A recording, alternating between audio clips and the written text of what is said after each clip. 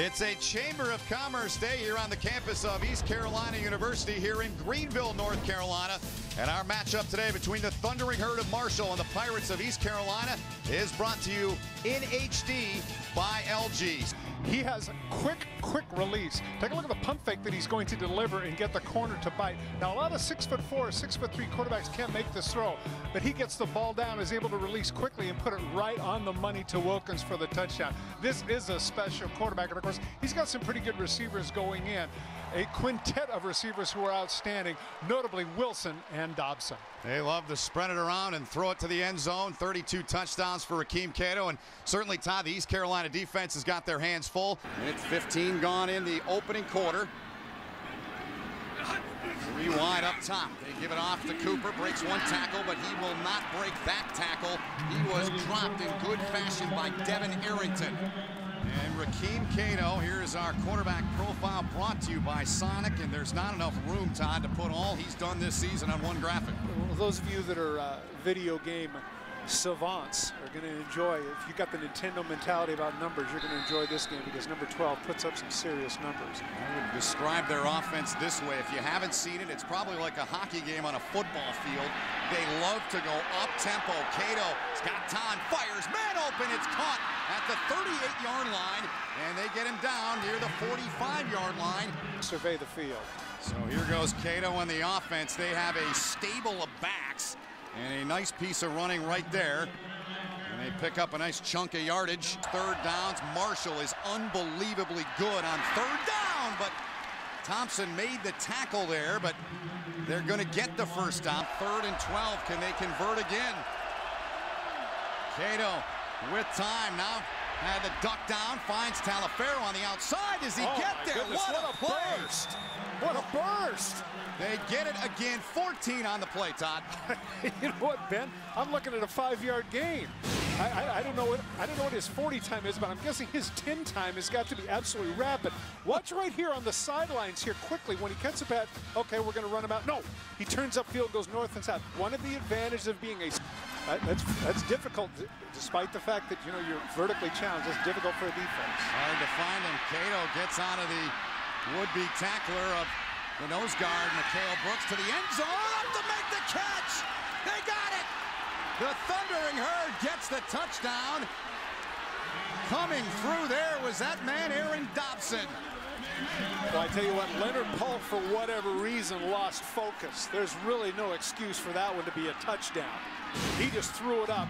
Cato buys time with his feet and just throws it up, hoping for the best, and that's exactly what happens. Polk here at the very last set. Coach McNeil's quite proud of that. He really is, and here they go with their second series as Vintavious Cooper did not get much. In fact, he's going to lose a yard on that carry as Jermaine Holmes made the tackle.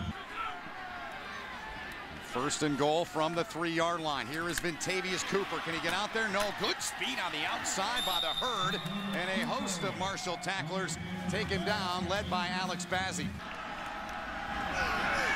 Here's Rakeem Cato. The catch made at the 30, a broken tackle, and a good job by Chip Thompson to come over and clean up and finish the play on Craig Wilkins. He picked up 8. It backs him up to a 1st and 15 now from the 23, and Marshall not fooled on this particular play. Nice job to get to the football quickly there by Marcus Aiken. Screened, as they say, was Webster. Keep it on the ground, and a nice job by Marshall's front. Cato, quick throw, and they pick up a nice chunk here on a 1st down play, about 8 yards on the play to Jazz King. They're right back in the game. Critical series for the Herd. Cato to the air. It is caught as Jazz King there at the 39-yard line made the catch. Cato hands off. Talafero's got it, breaks through, gets to the 3rd level. He's popped and dropped, but a big gain. That's not their MO by any means. Here goes Cato. This is their MO. He's got Schuler. Oh. I beg your pardon, that's Dobson into the end zone. It was Schuler. I apologize. Schuler into the end zone. He's lightning quick, and they get in there in a hurry, and it's 28-13 on a 24-yard play. 10.4, 10.6, I'm not so sure. That's kind of a possession guy. Instead, you see here, now watch when he catches this ball. Watch when he catches this ball and gets across the field. He's just so quick, just so quick. Here he is again, just to the left, right there. There's that different gear, and then when he plants his foot, you anticipate that he's going to get tackled at the 6. Instead, he's able to get in, and Cato says, "All right, it's about time." That's what we got going on. More like it. Yep. With the gloves going there from Rakeem Cato and Tommy Schuler with his 5th touchdown catch of the season. 96 catches coming in, man alive. Those guys up front. You can't have a good team without guys on the O&D line. Here goes Carden down the middle. Deep ball. Some contact. And he was double teamed. And that was Okaroa down there on the coverage as Carden went for the home run. It's a great job of having ball anticipation on the part of Okaroa. This is a well-thrown ball. Okaroa is in on it as well as Lovett. Biggest play of the game thus far for the Pirates. Marshall back on the attack, at least they hope. Rakeem Cato tucking and running to the 35, forced out. Stuart Butler in the backfield next to Cato, and Butler's got it. Butler, big hole right side, across midfield. And he broke many of Chris Rainey's records at Lakeland High School. Chris Rainey playing for the Steelers in the NFL, catches made. It's different though when you're at home. It certainly is. The travel it certainly is a deterrent. Thank you, Evan. We appreciate it. Cato now to the air. Forced out of bounds. After a 9-yard play is Aaron Dobson. Thundering her to Marshall. Cato fakes, fires, caught Schuler. This kid can fly, folks. We saw him do it earlier. And he is corralled and dropped inside the 10-yard line. And goal from the 8-yard line.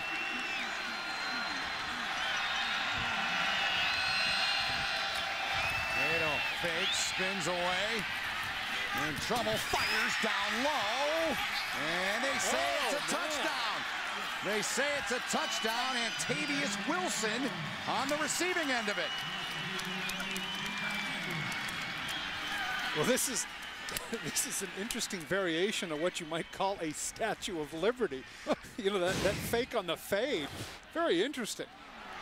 Now decide for yourselves here where the ball is, relation to the ground. Does he get his hands underneath it? Yeah, from that vantage point, it looks like it pops up into his chest and his hands are underneath. Of course, I'm considerably generous as a former pass catcher, but it appears to me like it's a touchdown.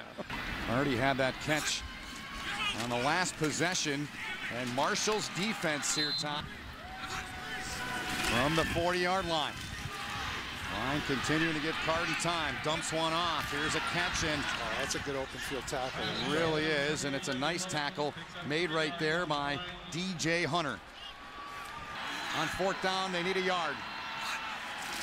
Carden gives off. Cooper didn't get it. They got him for about a 2.5-yard loss, and Marshall not fooled at all. Alex Bazzi got him. Timeout and then make a decision.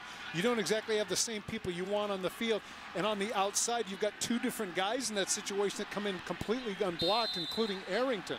They just stuffed him in the hole. He had no shot. Well, that stopped next to Cato. Cato finding his man. That's Jazz King. He was wrapped up and dropped, but they get the first down. Surprise, surprise, they convert on 3rd and 2. For that body language. Now Marshall's got things going. Cato slings one, open man, no problem. Trying to get free from Jenkins. And picking up a couple of more was Demetrius Evans. He got 11, another first down for the Herd. Backs him up to the 41-yard line. 2nd and 24 now. Rakeem Cato steps up, dumps it off over the middle. Talaferro breaks a tackle, still going, spins away inside the 20, and he nearly got the first down. He got 21 Todd on 2nd down. A wise decision on the part of the quarterback, Cato, just to dump the ball off and let one of your runners do the business. You could see that he wanted to take off, gets the ball to Talaferro, breaks a couple of tackles. Now they're in the red zone. 2 timeouts left. Here's a pass caught over the middle, getting free into the end zone. And the Herd strikes again, an 18-yard play. Schuler with his 2nd touchdown reception. It's too late for East Carolina to to say to themselves, we're second-guessing ourselves on going for it on 4th and 1, but I can tell you this regarding Cato. That young man has a gun for an arm. That was a very small window. Around 100 catches, and here was the last on his resume. Look at that between the two defenders. Just zips that through. And Schuler, of course, I'm guessing that having been high school teammates, they have the kind of rapport where they can deliver those sorts of passes into those very, very tiny windows. Ball. Marshall in the third quarter has scored 123 points as they find Jazz King, and he moves the chains again. Take the handoff, and Jazz King continues to help him. Completely untouched. Sometimes he just can't get to the quarterback because he's so quick. Here is Schuler using a block from Evans to pick up a couple of more. On third down, Cato's 5 for 5 on the drive. Trying to make it 6 for 6. Looking, fires, got a man, caught inside the 15-yard line. And it was a nice grab made there by Aaron Dobson. For the goal. Joaquin Cato, the sophomore, fires, touchdown Marshall! A 2-yard play, and it's an easy pitch and catch as Antavius Wilson finds the end zone. 5 touchdown throws in this game. He's thrown for over 300. Adding to it here, dumping it over the middle to Esrae Talafaro. The ball came loose, but it went out of bounds. Trying to shake it off. Nice punt. Beautiful punt. Terrific punt. They're going to down this thing inside the 5 and about the 1, Todd. Oh, how excited can you be? Man, oh, man. Oh, Williams. You could not have asked for better than that in terms of not only just the punt, but getting a little bit of momentum. A 61-yarder down at the 1. Man, in one season. And he's only a sophomore. Pressure coming. Carden gets away for the time being, but he's dropped at about the 22-yard line by Jermaine Holmes. Marshall trying to use the time they've got right now. Here's Talafaro. Good run. Got a first down. Gets by the stick by a couple of yards. Yep. Up top there, the storylines that are at stake. Marshall needs a win to become bowl eligible. And to have that strange look on his face. Yep. Here's a pass thrown inside the 5. Great job to get the feet down by Schuler. 14. I think that one would have been good on Sunday. Got them both in. And Frohnapple now does have his confidence. I love this comparison. These sophomores, Pennington, Leftwich, and Cato. I mean, it's pretty impressive all the way across. Then you get to the right, and it's like, wow. Well, in addition to being quarterbacks, you could argue that these are 3 of the toughest guys to ever play at Marshall. Shane Carden trying to sidestep a tackler, took a shot, ball came loose. But East Carolina's there. And it's gone by in the 4th quarter. East Carolina can't get rid of the ball. Carden is dropped. Next level meaning the NFL. First down, firing, and it's caught. At the 42-yard line, that's Schuler. That's another Marshall first down. Different looks to number 15. Yep. Confuse him, get in his face.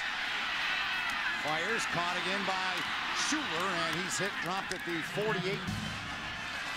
Second down, and we'll call it a long 3. There's Darrell Thomas. They thought they had him at Frohnapple. He fakes out everyone in the joint and takes it in. Blake Frohnapple all the way to the house. And Marshall's got the lead back, a 51-yard run.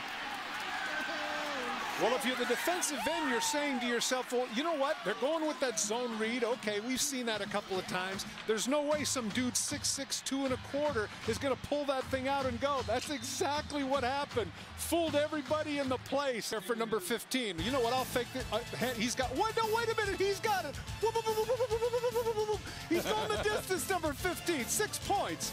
Thundering herd. But take a look at the quarterback here. The block on the outside linebacker enables him to have a gap, but the inside linebacker, in this case it's Ty Holmes, is going to take 2 steps to his left, and that's going to create a gap. Note in the secondary, they go with the runner, and that also creates a gap on the second level for Frohnapple, who shows surprising speed for somebody as angular as he is at 6'6", 2 1/4. And right there, he gets to that next level, and everybody's surprised. We can't believe that he has the football, but he does. And as a result, with 11 minutes and 12 seconds remaining in this game, The Marshall thundering herd. You don't have to throw to a car tire. You can more use a tractor tire, right? Good wingspan here, and now they'll throw it again. They get it to the outside. Bullock now reverses direction, trying to get free to the 45. He's greeted and dropped there. And with Rakeem Cato unable to finish this game, they put it up. Now Carden trying to give his team the lead back. He's dropped though. Tough run. Took some shot at that side of the field. He's at the 19-yard line. Rushing free. Yep, Carden fires and out the dangerous throw as they were looking for Justin Hardy, and Derek Thomas, his counterpart, number 2, was there to break it up. And let's give credit where credit's due. Thomas does a great job of getting out there to make a play. Thomas, remember, has been victimized a lot by Hardy today, but he gets his hand in there just enough. Got a gift. Yep, and Schuler's got it, and he's got the first down on the far sideline. Nearly 54%. Can they do it here? They get it done. Out to the 49. Wilson's got it. They'll move the sticks as Armstrong made the tackle, a gain of 6. Right at midfield. Question it down. Talaferro gets away. He's got speed out there, and he's upended. Picked up nearly. They did it a season ago against East Carolina at home, but they've never won here. A lot of room for Talaferro. He is dropped at the 25-yard line. He picked up 16 as Magazoo made the stop. This is what we're talking about in terms of his ability to pull the ball out. He doesn't pull it out. Look at the gap in the middle of the field, and look at the defensive lineman just get pushed around. 2nd and 6. He's got it, does the 6'6" freshman. They are in the red zone and out of the gun. Apple fires, man there, easy catch, and they'll get him. Magazoo will finish him off. All that time has elapsed again. Here they go, and Talaferro, he's in there, touchdown, Marshall. Ray Talaferro takes it in on the left side, and Marshall is up by 6 again. It's 51-45. And let's not forget that this drive has been engineered by a freshman quarterback who was 6 for 8 coming into this game. Apple fires down to get it, and that's clutch. That is a big-time catch by guess who, Tommy Schuler. You know, we talked about the fact that a number of people would have to deliver for the young quarterback. Schuler does just that. What a difference here, 4th and 1 versus 4th and 8, gets his hands underneath. And they've got to get this player. They have no shot. And they give it to Talaferro. He jukes and jives his way in there. They just got back to the line of scrimmage.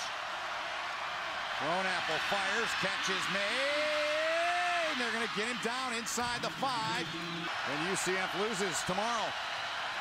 Apple with time, fires, it's caught, touchdown Marshall. Wilson with the touchdown. East Carolina 65, Marshall 59 in 2 overtimes. For Evan Washburn, Todd Christensen, all of our hard-working crew, we appreciate their efforts. My name is Ben Holden. Certainly hope you enjoyed the broadcast.